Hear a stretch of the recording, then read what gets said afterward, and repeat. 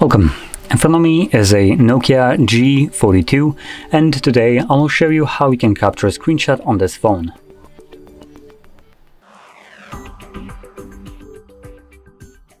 So to start off, you want to open up content that you wish to capture.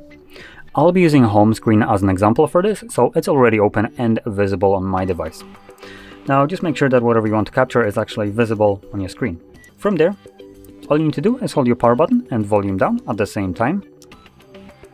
You'll have a flash along with the pop-up with share and edit options visible at the bottom, and after a brief moment it will just disappear, like it did right now.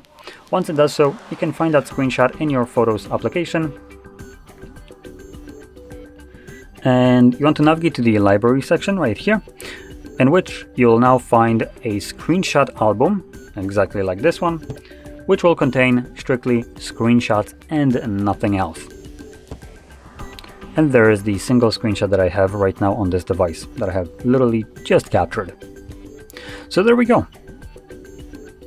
Now, if you found this very helpful, don't forget to hit like, subscribe, and thanks for watching.